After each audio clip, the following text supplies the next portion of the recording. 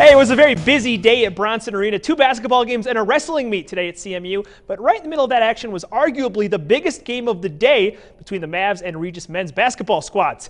2 top 5 teams in the RMAC, CMU tied for 5th, while Regis right now sits at 2nd. It was a tight game all the way through. Sam Walters with a 3 there. The Mavs led by as much as 11 in the second half, but that changed late in the game.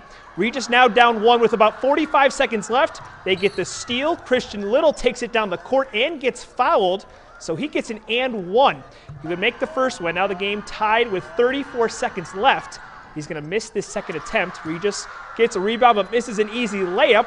Mavs with possession. 13 seconds left in the game now. Tommy Nuno looking for the RMAC leading scorer in Connor Nichols.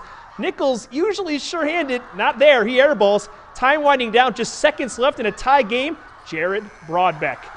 Drano triple, game over.